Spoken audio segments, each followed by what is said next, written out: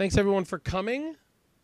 We will, so on these Thursday lectures, what we'll keep doing is going through the same problems that are already uploaded online. I'll start with problem number 1 in the packet. So this problem here, it talks about an electric demand water heater. So it's heating up water. So it's important for us to know if the water is being heated up or cooled down, if the fluid is heating up or cooling down. And it has a given flow rate, right?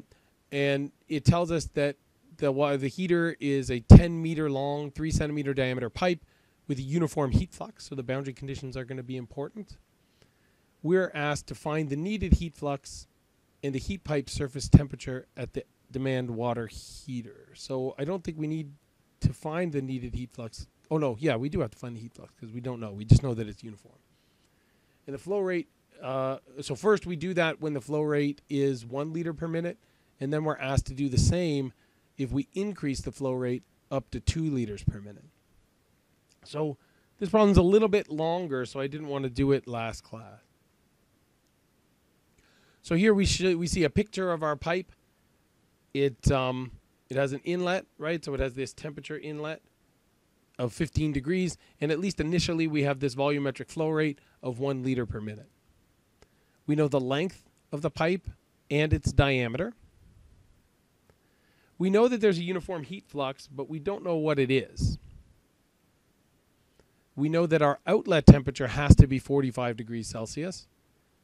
And we're asked to find some things. So first we want what the numerical value of the heat flux is. And then we want to know the temperature on the surface of the pipe at the outlet. And then we'll do both the heat flux and the surface temperature at 20 liters per minute. So first, when we go through problems like this, we want to know what the assumptions are. So our first assumption is that the pipe has a constant heat flux. Our second assumption is that the fluid and material properties are constant. Our third assumption is that the pipe is at steady state and that we have no losses to the surroundings. So that all the heat coming from the wall, all this heat flux goes into our fluid. So the nice thing about internal convection is that if we think about this systematically, we can follow the same process that we would for external convection. So first we want to understand the geometry and boundary conditions. We want to find properties at a particular temperature that makes sense. Then we find our Reynolds number. When we know our Reynolds number, we can figure out what the right correlation that we need to apply is. Then once we have the correlation, we can find the heat transfer coefficient. And with the heat transfer coefficient, we can hopefully solve the problem. So in this problem, we'll start by looking at the geometry and the boundary conditions for the problem. We know that we have internal flow, that we have a constant heat flux, and that we have a round pipe. So when we talked last class, we know that we need to figure out if we're fully developed or if we're developing. And then we need to find the Reynolds number so we can figure out if we're laminar or we're turbulent. So where this full development happens is a function of whether or not the flow is laminar or turbulent. And then once we know that, if we know that we're fully developed, then we can use these correlations. And if we know the boundary conditions, then we can get the right correlation for our Nusselt number. In this case, we have a circular pipe, but even if we didn't have a circular pipe, we would use equations that look like this, although maybe we would use the hydraulic diameter, or if it was a laminar flow, if you remember from last lecture, we also had a table for different laminar flows if we were talking about ducts with particular aspect ratios. The next thing we want to do is determine relevant properties at an appropriate temperature. So we do this so we can find our Reynolds number. For internal flow, the appropriate temperature is going to be the average temperature of the fluid moving through the pipe. So we take the inlet temperature plus the outlet temperature and we divide by 2. So that's what I'm doing here. I find my average temperature. In this case, it's nice. We know both our inlet and outlet temperatures for our fluid. So we can see that our average temperature is 300 degrees, which is 303 degrees Kelvin. Here I'm going to say that's about 300 so that I can read this off the table. If you said that this was 305, which is actually probably even a better answer, that'd be fine on a test. You could take the average of these two numbers too, but if this was a test, I think it's nice to conserve time, so I would probably just pick one of the lines off the table here. If I do that, I can find my density, which is 1 over the specific volume. I don't know if you remember from thermodynamics, but when you look up on these tables, if you have a subscript F, that's talking about the liquid, and a subscript G, that's talking about the vapor. So if this was all steam, then we would have to use the V sub G. We'll use the kinematic viscosity, which is not actually on this table, but we can take the dynamic viscosity, which is here on the table, and then we can divide by the density. One of the things that's tricky here, and again, maybe you remember this from thermo, because here it's got a number times 10 to the power of 6. That means that the number on the table has already been multiplied by 10 to the power of 6. So if you want the real number, you have to take the number that's on the table and divide by 10 to the power of 6. And that's why we get such a small number, because then we have to divide by the density, which is approximately 1,000 for water. We take the thermal conductivity of the fluid. Again, this one we can just read off the table. And then we can find the Prandtl number for the fluid from the table as well. Again, we're taking all these numbers with the subscript F because we're talking about a liquid. So this is good. The last problem was a little bit nicer that we did at the end of last class because we had values that were given to us. So we didn't have to look anything up on a table. Oh, sorry, I forgot that we'll need also the specific heat here because we'll want to know the heat that's added to our fluid that moves through the pipe. So you can see, if you're doing this on a test or something, here on the slide, I sort of know which properties I need. And if you can kind of get in the right headspace to get these particular properties, then, you can get them. But if you pick off a number that you didn't need, or if you end up needing a number, you can always go back. So once we have these properties, we'll use them to calculate our Reynolds number. And it's not written here, but we'll also at this time figure out if we're fully developed or not.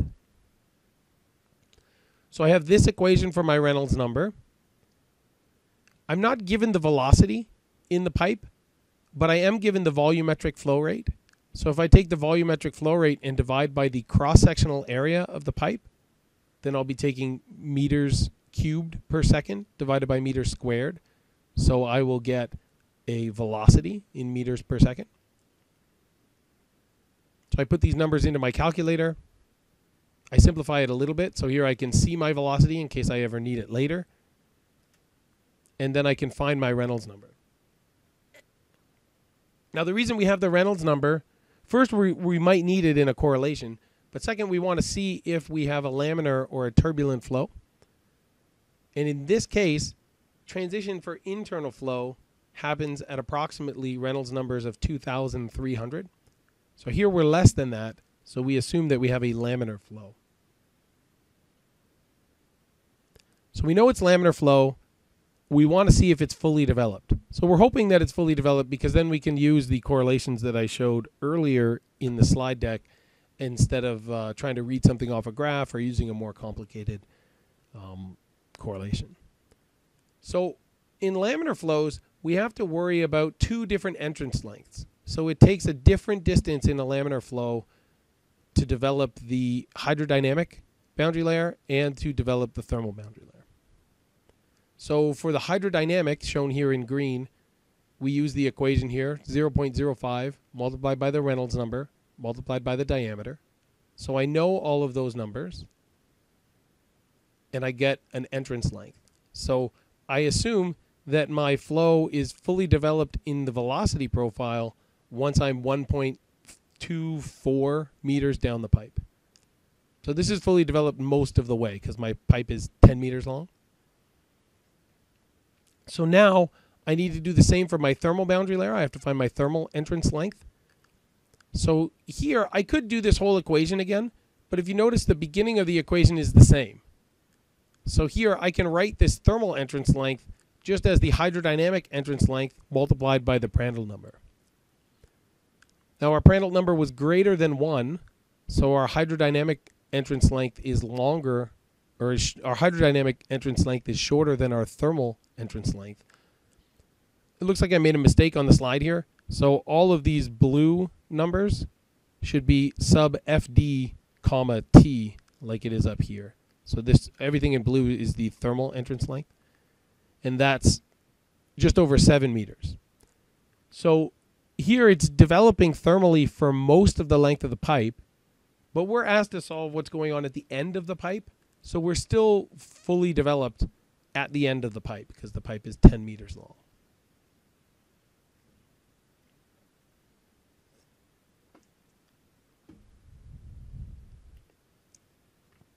So next, we know that it's laminar, and we know that it's fully developed. So now we want to pick the right convection correlation. So here, we know it's not turbulent. So because it's not turbulent, we can get rid of these turbulent correlations. Then, we also know that we have a uniform heat flux and not a uniform temperature. The nice thing about the laminar correlations is that we don't even have to do any math. It's just a constant value. So here I know that my Nusselt number in this case is 4.36. So now that I have the appropriate correlation and a value for Nusselt number, I can solve for the heat transfer coefficient. So again, there's not much math to do to solve the Nusselt number because I already have a value, but I'm still going to use the definition of the Nusselt number. And because this is a circular pipe, my characteristic length is the diameter of the pipe. I can rearrange this to get a heat transfer coefficient. I do some math, and I find that the heat transfer coefficient is just over 89 watts per meter squared Kelvin. And it's good. It's always nice to know the heat transfer coefficient in these problems because that's part of what we're trying to do. I mean, really, that's kind of the objective, I guess, of week 1 and week 2 is how do we find H? But this problem, it's not just asking us for H, right? So we want to find the surface temperature at the end of the pipe. So we know H, and now we're trying to find what's going on at X is equal to L. So what's going on at the end of the pipe, we're trying to find the temperature. So here, that temperature, I know that if I do Newton's law, and I draw my control surface just on the pipe wall, then I know that all the heat that's being emitted from the pipe, this heat flux, is going into the fluid. So there's convection into the fluid, and that's going to be H times the temperature of the surface of the pipe minus the temperature of the outlet of the fluid. So now I have an equation to get the surface temperature for the pipe. Unfortunately, I don't know the heat flux yet. So because I don't know the heat flux, I can't get a numerical answer for the surface temperature of the pipe yet. So now I can think, how do I get the heat flux? So the nice thing is that I know the temperature of the fluid coming in, and I know the temperature of the fluid going out. So now I can think about this maybe like I thought about heat exchangers in thermodynamics class. And I know that all the heat that's coming in from the pipe is going to go in to heating my fluid. So the heat that comes into my pipe is the heat flux multiplied by the surface area of the pipe. So that's the sort of wetted perimeter of the pipe multiplied by the length. We'll get to the math. And then all of that heat is going to go into the fluid. So that's going to be m dot times the specific heat times the change in temperature of the fluid.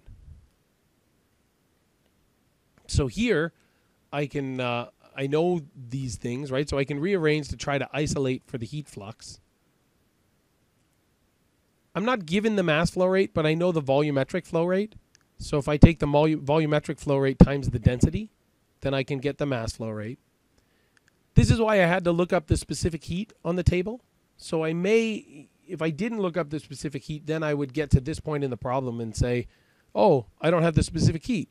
And then I'd have to go back to the table. So it's okay if you forget. But I know all these values now, and I can put them into my calculator and check my units here. And I get an answer in watts per meter squared, which is nice because it's heat flux, and that the value is 2,210. So this is nice because now I know the heat flux, which was actually part A of the problem. So maybe I could have done this first, right after I looked up my my properties, but I kind of like to follow this systematic process. And now we know H, right? We already talked about this, that we can do sort of a first law analysis looking at the surface and the fluid at the end of the pipe. And I got this equation for the surface temperature at the end of the pipe. But at the time, I didn't know Q double prime. Now I do know that, so I can put that back into my equation, and I know everything else. And I find that the temperature of the surface at the outlet of the pipe is just under 70 degrees Celsius. So now we've done part A and B of the problem. I'll pause just to see if there's any questions. Feel free to unmute yourself or to write questions in the chat.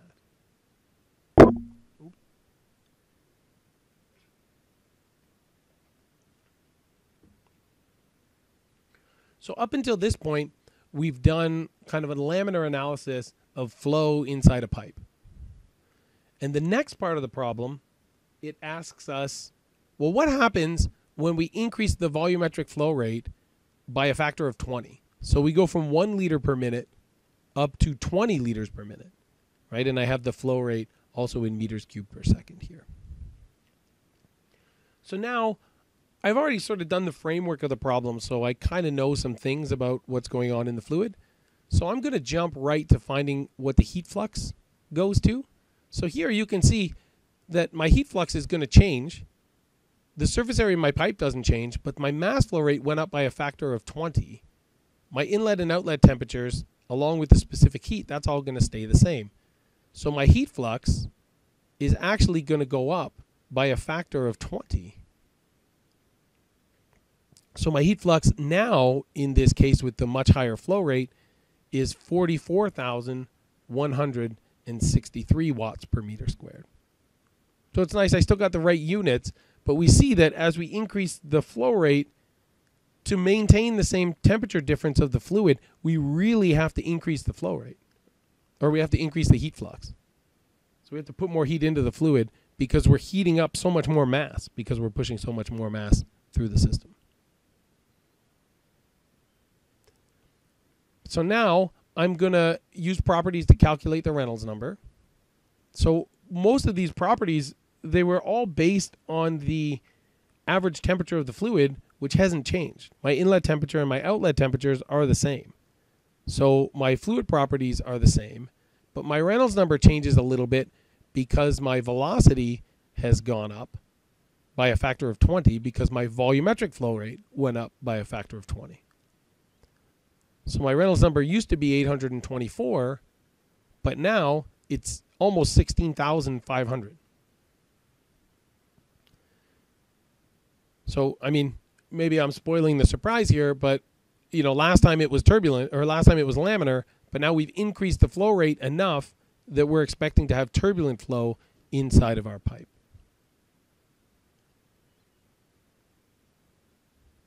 So it's turbulent flow. We still need to know, though, if it's fully developed. Now, we expect turbulent flows to develop more quickly than laminar flows because you get better mixing inside the flow. But we'll have a look here. Our entrance lengths for both the hydrodynamic and thermal boundary layers are expected to be the same in turbulent flow. So we expect fully developed flows hydrodynamically and thermally once we get 10 diameters into the pipe. We know our diameter here, and so I see that our entrance length is expected to be 0.3 meters. Now we have this 10-meter long pipe, so both of these things are fully developed most of the way. So now I can pick my new Nusselt number correlation. Unlike last time, it's not laminar. So now we can get rid of the laminar correlations. Because we weren't told that it was rough or transitional, we're going to assume that it's smooth. But we still have another choice to make here. We need to know if we're heating up the fluid or cooling the fluid down. Or at least the way it's written in this equation, is the surface temperature higher or lower than the fluid temperature?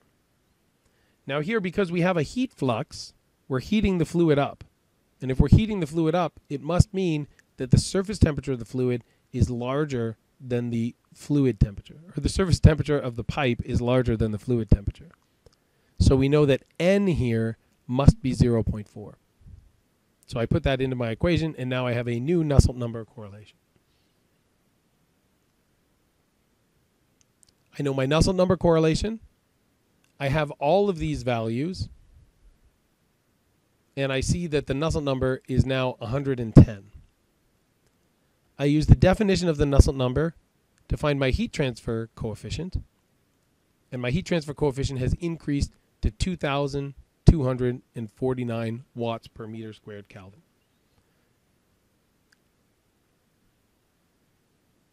So the analysis part, the symbolic solution here for finding the surface temperature of the pipe at the exit is the same, but my heat flux has changed and my heat transfer coefficient has changed. So I put these new numbers into my equation, and I find that the surface temperature is now 64.7 degrees Celsius. I think before it was just under 70, so the surface temperature here is a little bit less than it was in the previous case. And that's because we're using this turbulent flow now, so the heat transfer coefficient went up, right? So the heat transfer is more efficient from the surface to the fluid, which means that the resistance is smaller, which means that the temperature difference is smaller.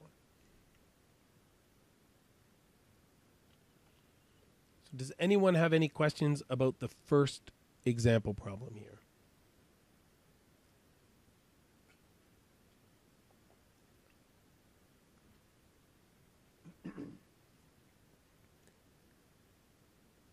Okay, we will move to the second problem. Although the second problem is actually problem 3 on the, is this the right one? Yeah, problem 3 on the handout, because we did this second problem on the handout last class. So this one's somewhat similar. I mean, all these, hopefully, when we look at sort of the systematic way that we're doing this, hopefully you're starting to see that these internal convection problems are all kind of the same, and even that the internal convection problems are kind of the same as the external convection problems. So in this case, we have air at 10 degrees Celsius. It enters an 18-meter long rectangular duct with a particular cross-section and a particular velocity. The duct is subjected to a uniform radiation heating for the entire surface at a rate of 400 watts per meter squared. So just like last time, we have a constant heat flux, but this time we're told what it is. We're asked to find the wall temperature at the exit of the duct. So this problem will probably look pretty similar to the last problem that we did. If we're drawing it out, it would look like this. We have our pipe at the bottom. We know the inlet temperature. We know the velocity at the inlet. We're told the length of the pipe. We know the heat flux. We also know the cross-section of the pipe, which I haven't written here. And then we're asked to find the temperature of the surface at the outlet.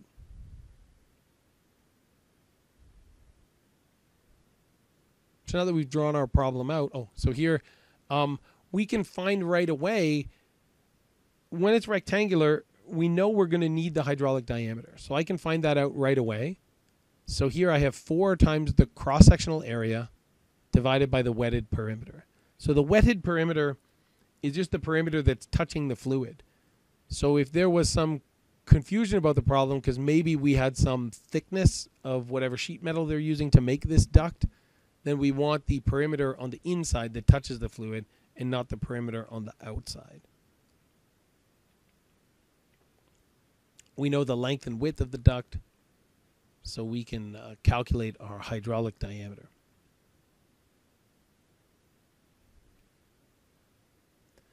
So now we'll make some assumptions. So we're told that the pipe has a constant heat flux. We're going to assume that the fluid and material properties are constant. If you're ever looking to write something down on an exam, you may notice we make this assumption every time. So that's a good one. We're going to assume that this problem is at steady state and that there's no losses to the surroundings. So again, this is saying that all this radiation heat that's coming in goes into the fluid. So it goes from the pipe to the fluid. And we'll see, I mean, I guess for all of these problems, when you're doing them on an exam, we often will ask what the assumptions are early in the question. But as you go through the question, maybe you find some other assumptions that you make. So it's good to write those down. We'll follow the same process that we've done before, starting with understanding the geometry and the boundary conditions.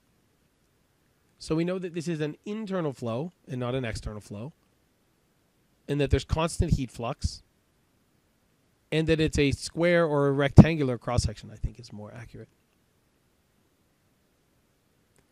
So it's internal flow, but we don't know what the Reynolds number is, so we don't know if it's laminar or turbulent. We do know that because it's a rectangular cross-section, we'll use the hydraulic diameter in these equations. But we'd have to figure out if the flow is fully developed or not. And then once we know that, we can pick Nusselt number correlations. But in order to find a Reynolds number, we need to know our fluid properties. So we take those fluid properties at the average temperature between the inlet and the outlet of our duct. The tricky part here is, unlike the last problem, we don't know the outlet temperature yet. So in the notes, what I said is what you do here is you kind of guess and check.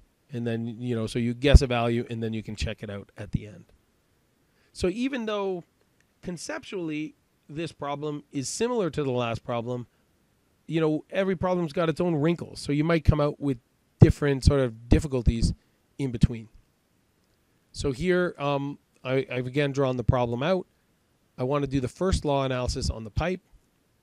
So I know the heat flux. I know the area. I'm told the velocity, so hopefully I can find the mass flow rate. And then I can find CP if I knew the properties, right? So basically in here, if I knew the properties of the fluid, then I could find CP, and I could use that to find the outlet temperature of the fluid. But I need to know the outlet temperature of the fluid before I can find CP. So it's kind of a bit of a catch-22, right? I never read that book, so I just assumed that it's kind of like a catch-22, I guess. So I'm going to guess an average temperature here. I'm going to guess a number that's on my tables. So I'll use 300 degrees Kelvin or 44 degrees Celsius.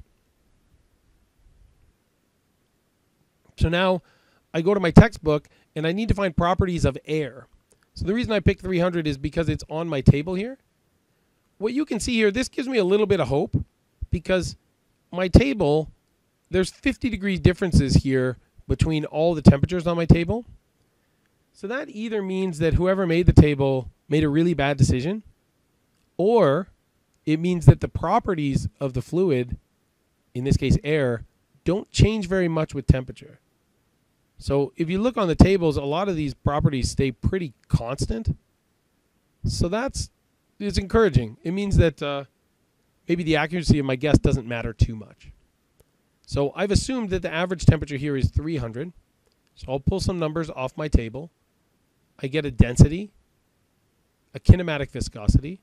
So again, here I take it's actually right on the table, so I don't even have to do the math. So we're told, and again, you got to make sure you read the numbers off the table correctly. So this nu times 10 to the power of 6 means that I have to divide these numbers by 10 to the power of 6. I know the thermal conductivity. I know the Prandtl number. And I know the specific heat. So when I look here, none of these numbers change too much with temperature. So I'm hoping that my guesses are okay here. But we'll check at the end. So now that we know CP, I can put that into my equation for the first law on the fluid moving through the pipe, and I can find the outlet temperature of the fluid. and I get that it's 42 degrees. So 42 degrees, oh, this is just the outlet temperature. So actually, I guess that the average temperature was 300, right? So then to get an average temperature of 300, I need an outlet temperature of 44 degrees. So I'm a little bit off, but those properties didn't change too much with temperature, so I'm just going to leave it.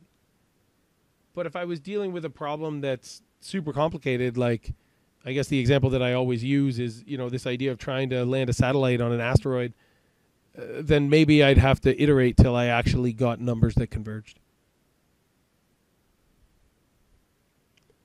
So now we're going to try to use the properties that we have to find a Reynolds number and figure out if we're fully developed. So I have an equation for Reynolds number here. I know all the values in my equation. So I work this out and I get that my Reynolds number is pretty high, almost 50,000. That's much bigger than 2,300. So I know that my flow is turbulent. I know that it's turbulent, but I got to figure out if it's fully developed as well. So the nice thing about turbulent flow is that the entrance length for the hydraulic and thermal problems are the same. It happens at about 10 diameters into the pipe, or 1.7 meters in this case. So we're fully developed most of the way. Remember, it's, I guess, not explicitly shown here, but I'm using the hydraulic diameter in this problem. Now that I know the Reynolds number, I can choose the appropriate convection correlation. So here we know that we're not laminar. Again, we're going to assume that we're smooth. So I guess I could write that down in my assumptions. And we know, again, we're adding heat from the wall of the duct into the fluid. So we have the surface temperature must be hotter than the fluid temperature. So N is equal to 0.4. So I can use that to find H. So here I'm going to use my correlation here in red, and that's going to be equal to the definition of my Nusselt number. I put some numbers into my calculator, and I get a value for the Nusselt number of 112. This is dimensionless. All the different components of this calculation are dimensionless. So if you get any units in this one, we messed up somewhere. I can use the definition of the Nusselt number to find the heat transfer coefficient. I put some numbers into my calculator, and I find that H is just over 17 watts per meter squared Kelvin. With that, I can solve the temperature of the surface at the end of my pipe. So this is just like the last problem. What we're doing here is we're doing a first law analysis with a surface, a control surface on sort of the wall of our pipe. So we know that the heat flux that's coming off the pipe goes into convection from the pipe surface to the fluid. So we know the temperature at the outlet now, we know the heat flux, and we know H. So I can put these numbers into my calculator, check my units, and I get that my temperature of the surface at the outlet is 65.3 degrees Celsius.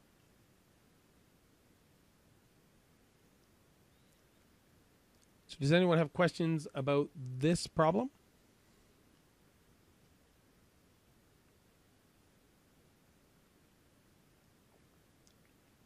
I think sort of the take-home message here is that, just like the other ones, if we follow this process, at least we'll know where to start, which I think a lot of times is the hardest part.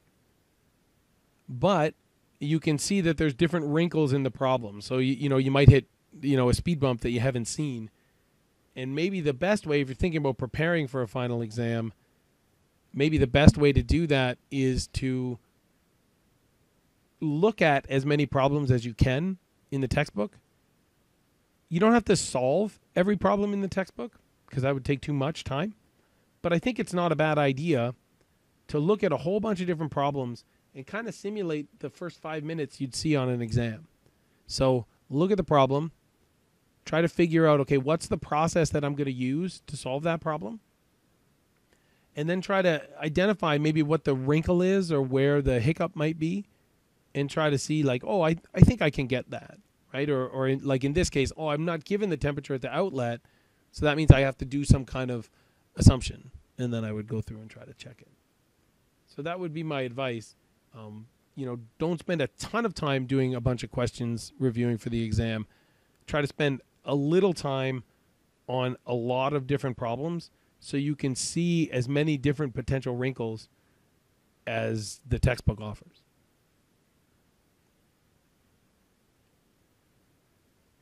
This is from Emily, so we can go through this. But it says, now you have knowledge of the transfer of heat. So I think that's good. Hopefully we feel that way, right?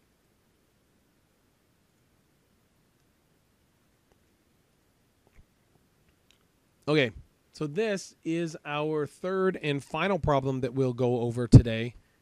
Here we have an electronic circuit board.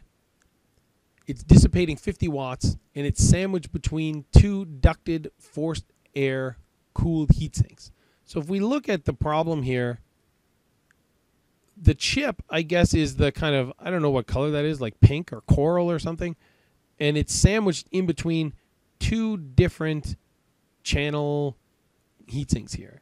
So we're cooling the chip on both sides. So we have to remember that when we're sort of calculating our area or looking at how many channels that there are, is that there's an array of channels on top and an array of channels on the bottom, and half the heat is going to go into each one of those heat sinks. So the aluminum heat sinks, we're given the geometry, and we're saying that the fins are 1 millimeter thick. The atmospheric air at volumetric flow rate we're given, and the temperature. We're asked to estimate the operating temperature of the board. For now, we'll assume that the flow is fully developed, although we can probably check that, and that the internal surfaces are isothermal and the fin efficiencies are 100%.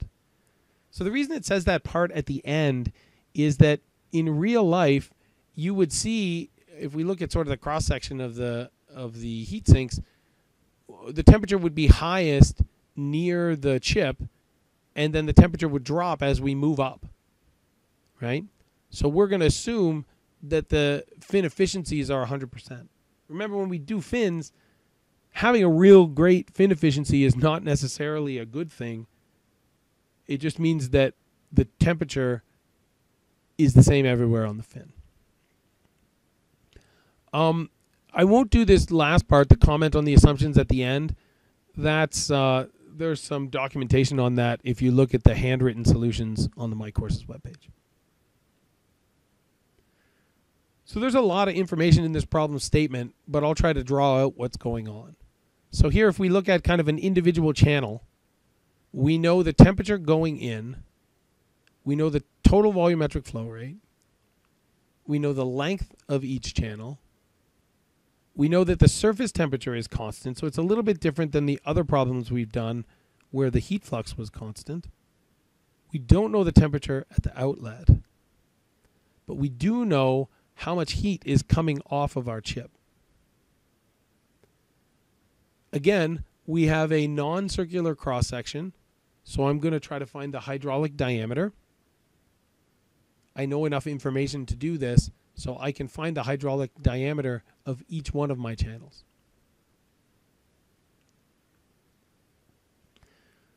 So after I draw out the problem, I like to go through my assumptions, or at least whatever initial assumptions I feel like I'm going to make. So I'm going to assume that the heatsink temperature is uniform, so that it's got 100% fin efficiency. We're going to assume that the fluid and material properties are constant,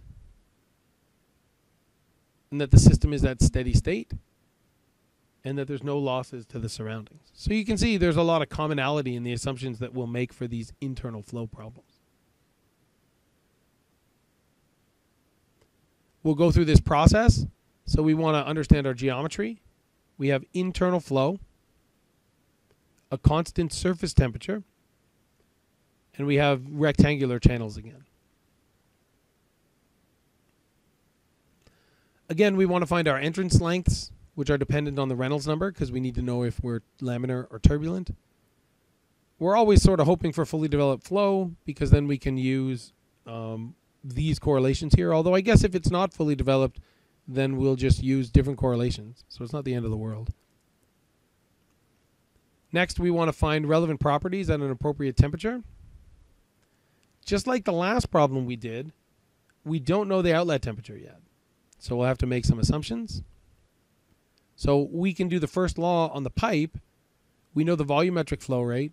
We know the temperature at the inlet, and we're trying to find the fluid temperature at the outlet. So I know that all the heat that goes in has to go into the fluid if there's no losses to the surroundings. And just like last time, I don't know T out and I don't know CP, but if I want a really good value for CP, I kind of have to know T out to find T average. So I'll have to make an assumption again. I guess I like 300 degrees Kelvin because I'm going to use it again. And if I use 300 degrees Kelvin, right, then I can just pick numbers again off my table. This is still air, so these will actually be the same properties that we did last time. So I'm getting the density, the kinematic viscosity, the thermal conductivity, the Prandtl number, and the specific heat.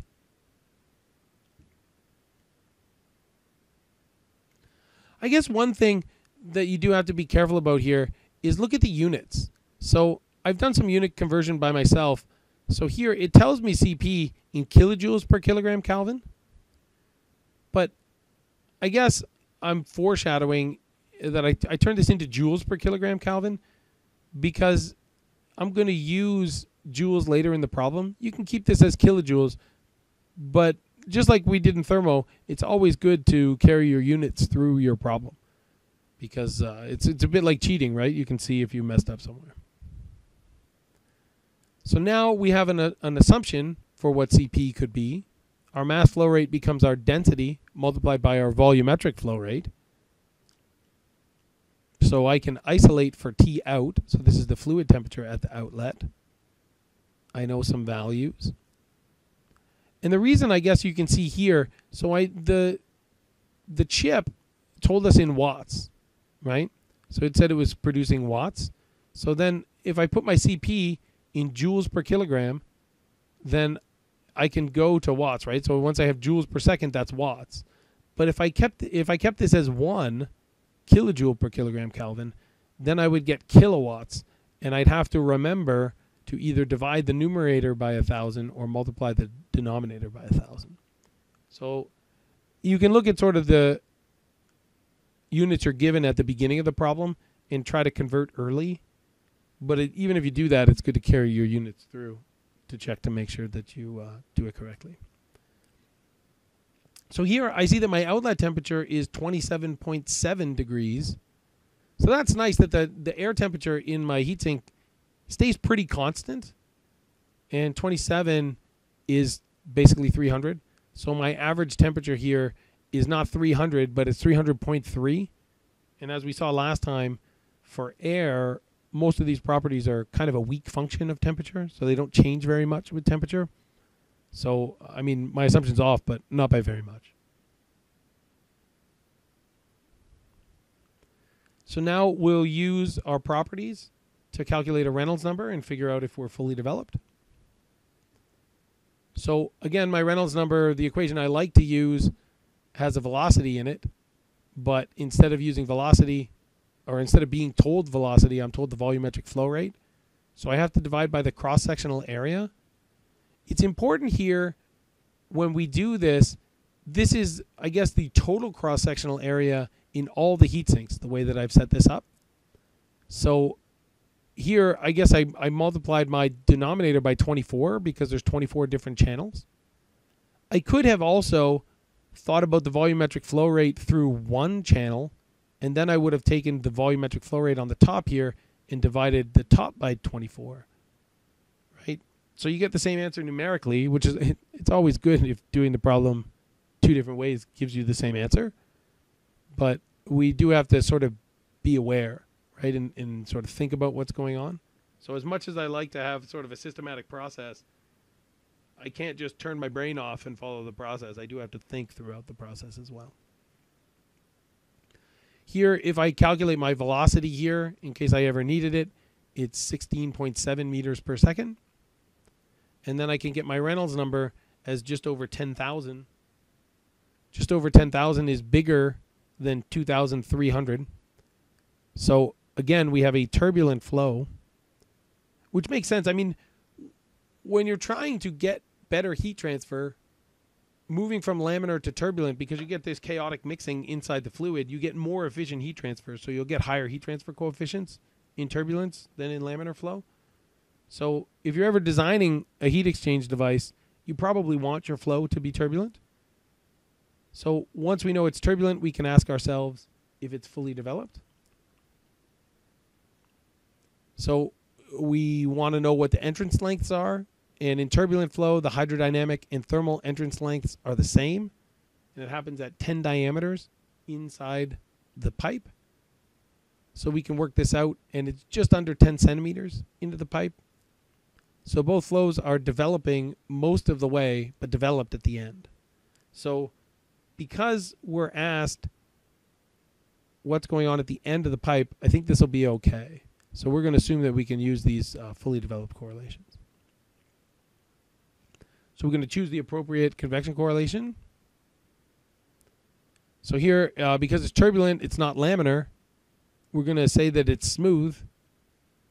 And in this case, the surface temperature is again higher than the fluid temperature because the heat sink is hot. We're trying to remove heat. So the fluid is the sort of heat sink here. So as the air moves through our channels, the air temperature increases, right? That's why if you ever sort of put your hand by the outlet air that's coming out of your computer somewhere, if you're putting your laptop actually on your lap, you'll notice that there's heat there, right? And part of that is, the air that gets heated up. Or as my daughter says, hotted up. We're still learning heat transfer at home. Right, so we have the value of N. We can use now our correlation to find our heat transfer coefficient. We know that N is 0.4, so we put that into our equation. We can calculate our Reynolds number. Again, this is a dimensionless parameter, so if you see some units in here, it means you did something wrong. You can use your Nusselt number definition to find the heat transfer coefficient. Put some numbers into your calculator, and you find that the heat transfer coefficient in this case is just under 90 watts per meter squared Kelvin.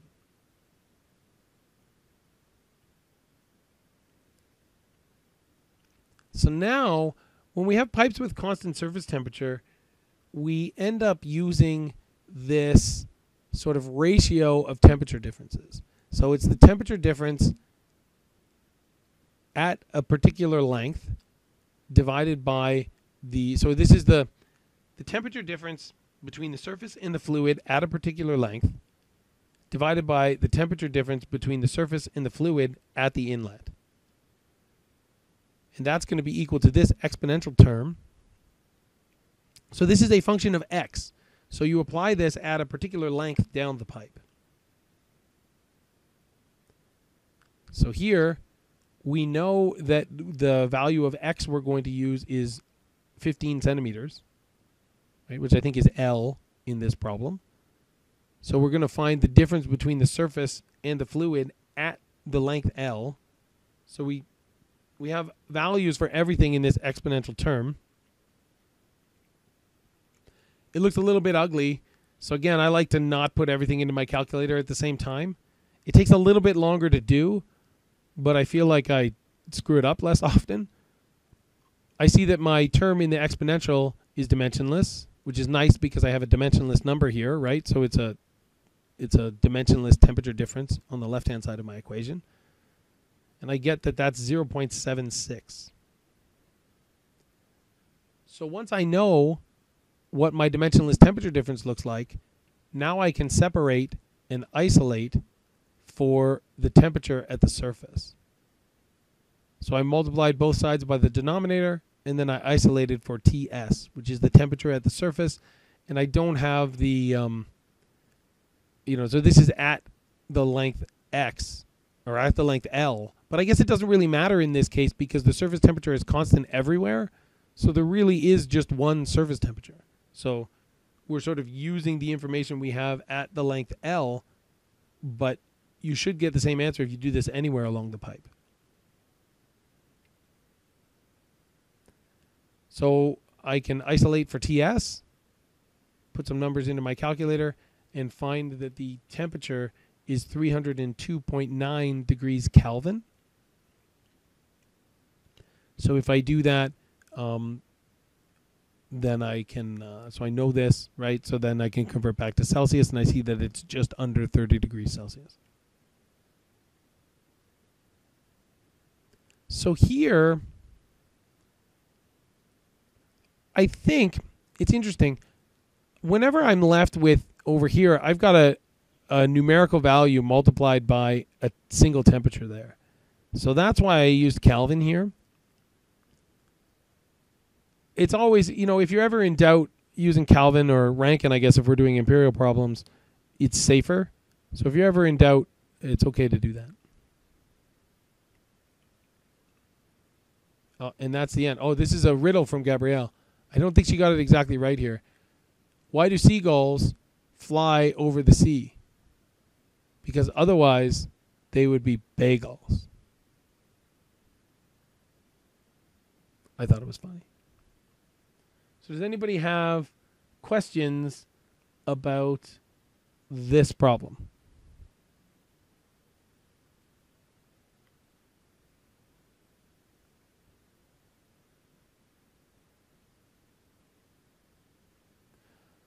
All right. Does anybody have questions about the course in general or what's going on?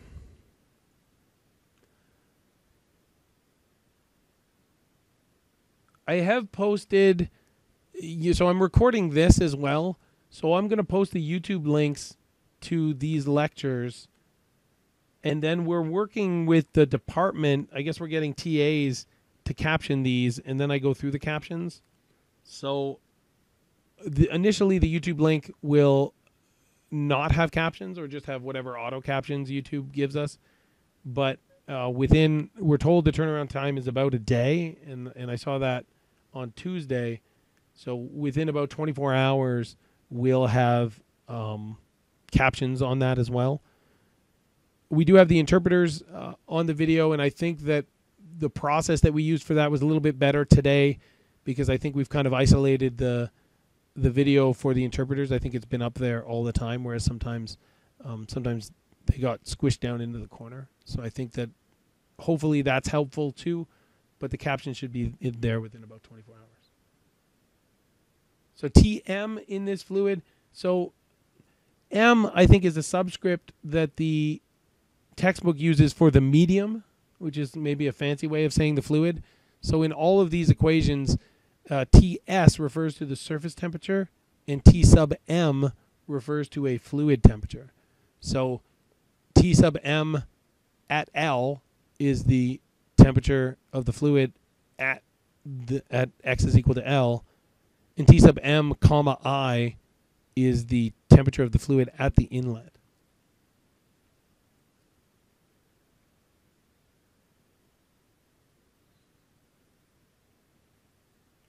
I guess the one other, and those were given in the problem. The inlet temperature was given. We had to find, I believe, the outlet temperature of the fluid. It's hard because we did 3 problems here. What if we go back to the beginning? So here we're saying atmospheric air comes in at 27 degrees Celsius, but we weren't given the outlet temperature. So here, I'm going to just go through this quickly. Sorry about this.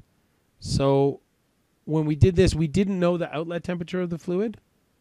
So we knew the inlet temperature of the fluid, but to find the outlet temperature of the fluid, we needed to make a guess of what the outlet temperature was first, and then that allowed us to get an approximation for the specific heat.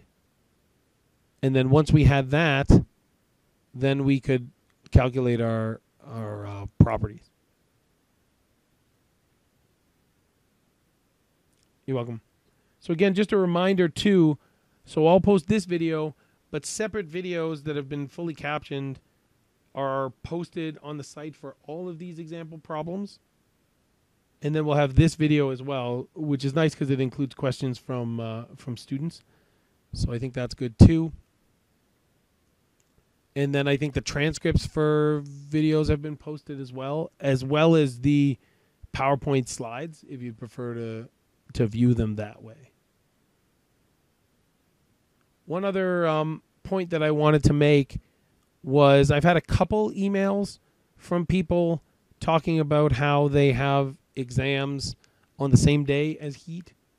So if anyone else has an exam that's on the same day as heat transfer, please let me know.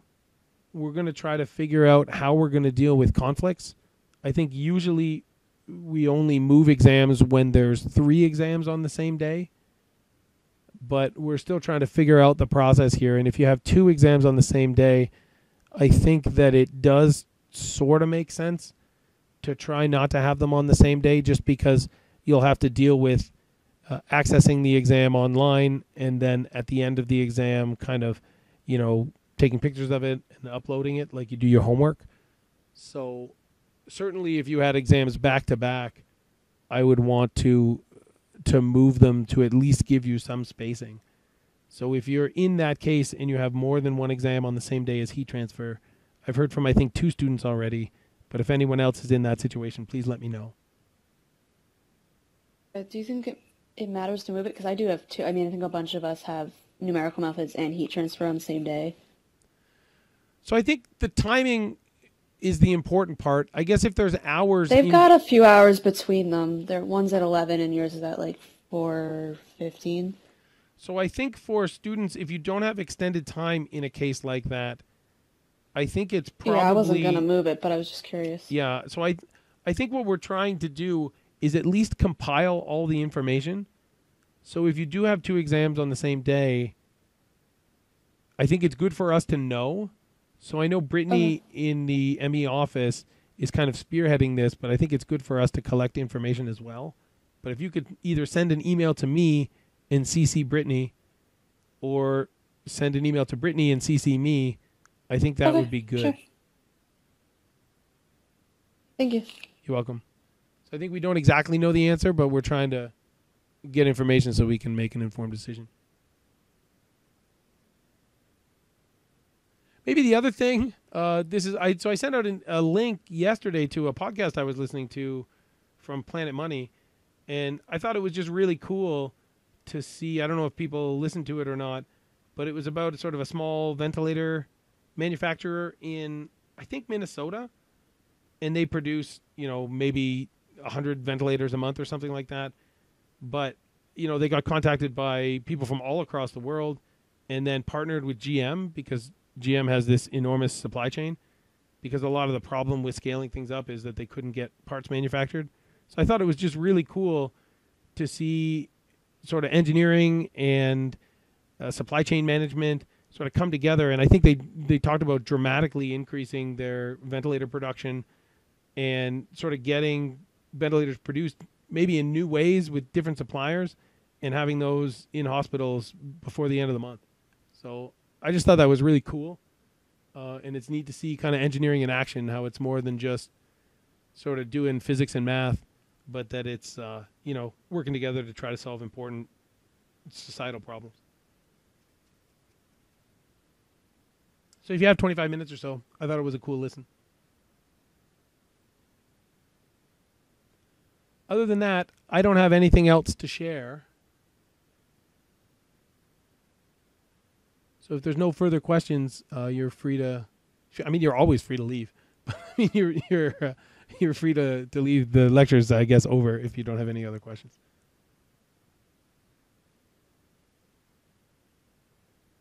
Thanks, everyone.